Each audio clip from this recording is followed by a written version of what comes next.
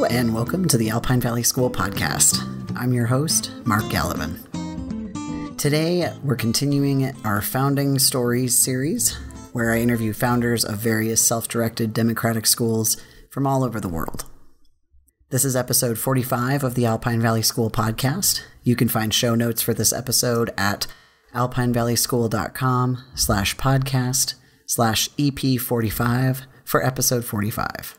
In the show notes, you can learn all about the two, yes, you heard right, two campuses of the Open School, and read a transcript of my interview with their founder, Cassi Clausen.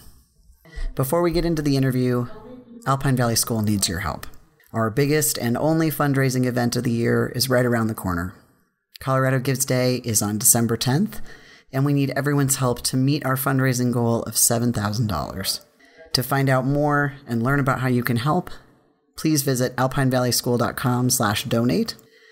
If you appreciate this show and our school, please take a look and help out however you can.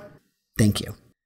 If you'd like to share your thoughts and opinions with the show, you can reach me at podcast@alpinevalleyschool.com, or you can find Alpine Valley School on virtually all social media by searching for our name. If after listening to this episode you think our school may be right for you and your family or someone you know, please reach out to us and schedule a tour. You can set up your own tour on our website, alpinevalleyschool.com. Now, on to today's episode. Cassi Clausen is the founder of the Open School in California, which is the first Sudbury school, at least that I know of, with two campuses. Cassi talks more about the idea behind that, as well as sharing the founding story of the Open School in her interview with me. I'll let her tell you the rest herself. Here's Cassi. So my name is Cassi Clausen. I hail from the Open School. Our first school is in Orange County, California in Santa Ana, and we actually opened a second campus this year in Lake Elsinore. I have a traditional education background, and I got my first job out of college really was to be a Spanish 1 and English teacher at a private college prep school in St. Louis, Missouri. So I was like 22, 23, something like that. And I had this job that I was so excited about. But what I discovered is being in education, I actually really loved working with kids. And I worked with teenagers. I was a teacher at a high school. So mostly had freshmen and sophomores. I was working with 14, 15, 16-year-olds, and I fell in love with them. I just loved their personality, their spunk, I just loved being at school every day and being with these kids. And that was really, what then drew me into saying, well, I actually want to go into education. I'm curious about it. So I got a master's of education at University of Missouri in St. Louis while I was teaching. And one of them was philosophy of education. And this is pretty much the first time that I ever considered that there was a philosophy of education. I just, thought, well, there's teaching and then there's tests, we know how you do lesson plans and we know how you grade homework, right? Like that's how it works, right? And, I remember reading and writing papers about Dewey and Montessori and all of these educational philosophers who were all about intrinsic motivation and learner-centered and choice.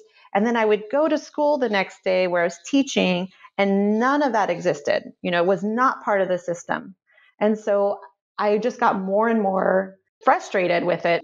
At the same time, I was exposed to Summerhill School, and I just became fascinated with the democratic free school model. So, I had all of the normal questions like, well, I'm sure this works for some kids who are, self-motivated, but what about, Dave here who sleeps through class? That would never work for him, or, things like that. And I would just always go back and forth. Simultaneously, I was married. I am still married, but newly married to my husband, who is incredibly intelligent, really smart, and has a lot of educational trauma. And I call it that now. I didn't know that's what it was at the time. And it made for a really rocky start to our marriage where he was really unhappy. He didn't really know what he wanted, who he was, all of this. I would always say education, quote, worked for me. I was, top of my class and I did all of these great things. But I learned really well how to play the system. I learned really well how to follow direction. And I was starting to realize how that wasn't serving me. And we really both came to this realization that what we wanted was completely different from what we were doing. So he decided he wanted to go into video games. I decided I want to stay in education, but I need to know more about this democratic free school thing. We visited Summerhill. It just catalyzed it for me. And so we moved back here and started our family. And I looked around and said, there's no school like this.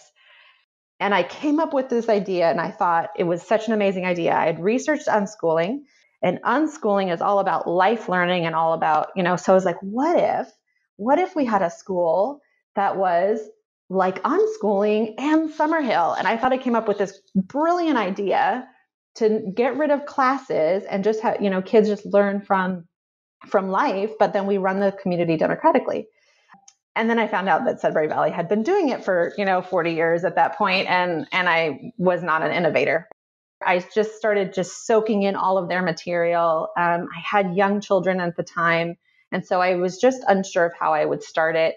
But then I got to the point where I was like, this has to happen. I have to have a school. I will start one. And I'm, not really going to think about all of the details and how it's going to happen and how much sacrifice it's going to require from me or from my family and all of those things. And so I put up a website and started, seeing who else was available and who else was interested. Pretty soon after that, people started contacting me. We started opening for enrollment and we're looking for a campus, and we could not secure one. No one would rent to us because we were brand new. We didn't have any track record of money. We had no money at the time. So what we did was we opened that first year by putting all of our resources into a 15-passenger van, who we still have. And I say who because he is a person and his name is Frank. And we drove Frank around the county. We met in a park. But when we wanted to have a home base, we used my house. I'm glad that we gutted through it. I'm glad that we're here where we are. But the first 1 to 2 years were really hard on my family. I do think that now we're at a place where this is our 5th year open in our first campus. I feel a lot more relaxed. And again, like I can start looking more globally. I can think more like big about the organization. When I started the whole process of the open school and thinking about how we want to really affect the way people think about children, and it has always been a part of the vision to really change the philosophy and to change the way people think about children, especially in our area. But then what we really realized is having multiple small campuses in our region would do a lot more to advance this model and make it something that's normalized, that would help with that vision of affecting the way people think about children and promulgate this model around. But what we've actually come up with is we're creating chapter schools. So it's kind of like the way that Ronald McDonald houses are organized, where there's like a national organization, but then each chapter is its own autonomous Ronald McDonald house. But it's plodding along, and hopefully, we'll see. This is kind of a pilot program to see how it goes to split off and kind of open a second campus. I'm really hoping that if it's something that becomes successful here, I would love to see other schools replicate that, because I think especially if you look at the community and the depth and the history that other schools have compared to us, like I think there could be a real potential. It almost like it makes me tear up every time I think about it, of the people who've come alongside. There's a thing that I like to say about Santa and about Christmas. He is magic. Santa is magic, and Christmas is magic. And the reason I say that, and I really believe this, I know it sounds super like woo woo, but like, because it's the magic of people coming together to create something. And that's how I feel about these schools. I feel about founding a school is that it's magic. It's this magical point when all of these people come together to create something that didn't used to exist. It wasn't here, and now it's here. And the only reason it's here is not because of me, If I was the only person doing this, it would not exist. I would be a homeschooling mom. That's it. So because all of these people, and it just keeps snowballing and more people keep joining it, and it does feel like this magic thing that's beyond me, and bigger than me.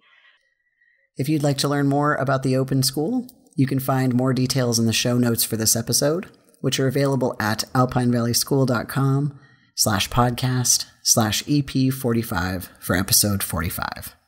If you'd like to listen to the rest of the Founding Stories series, you can do so at our website, which is alpinevalley.school.com/podcast. Thanks to Cassi for coming on the show and sharing her story. In the next episode, I'll be continuing the Founding Stories series by spotlighting another amazing self-directed school. If you have an idea for an episode, a question, or a comment, drop us a line at podcast@alpinevalley.school.com or reach out to us on social media. As always, thanks for listening. I'm Mark Gallivan. This is the Alpine Valley School Podcast, and we'll be back again soon with more stories of real learning for real life.